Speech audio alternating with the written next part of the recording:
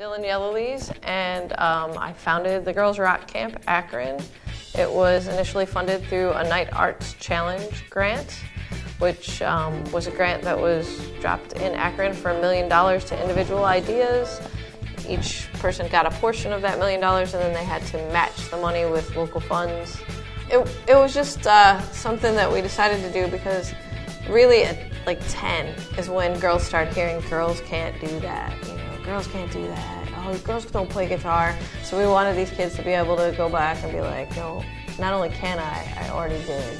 So that's hopefully what they leave with at the end of the week, that they've accomplished something that people don't think that girls can do.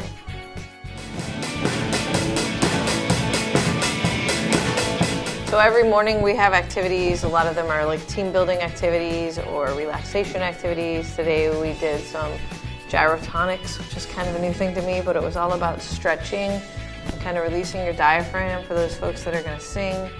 We do that sort of stuff in the morning. Then we break for lunch every day, and after lunch we have a concert every day or some type of demonstration. So it's something new and fun for the kids to do every day. After lunch, then they practice. So for the first 2 days, they learn how to play an instrument, and after that, they form their band, and they get together and they write a song, and they learn how to be in a band, sort of the same way you would if you were playing sports. It's all about teamwork. Everybody has to be on the same page. Now, I started it because I wish there was one of these when I was a kid. So I lived in Atlanta for 15 years before moving to Akron.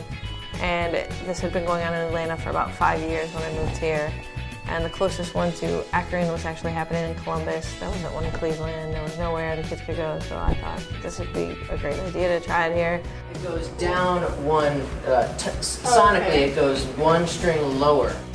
There's always, you can always shoot us a line and buy a t-shirt, or, you know, say you want to help out. We move a lot of drums and keyboards and guitars and amps around. So we're always looking for help. They can go to girlsrockcampakron.com. There's a donate button, there's an email there, there's a phone number. They can give us a call. Usually we do a couple of fundraisers every year at Jilly's.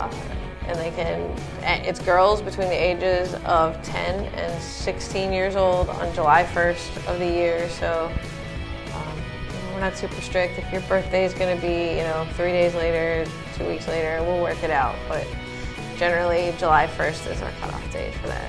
Once again, girlsrockcampakron.com. There's a form there about 4 months before camp. They can jump on and fill out the form. We don't turn any kid away because they can't pay to come to camp, so we make sure that there are scholarships available for those kids.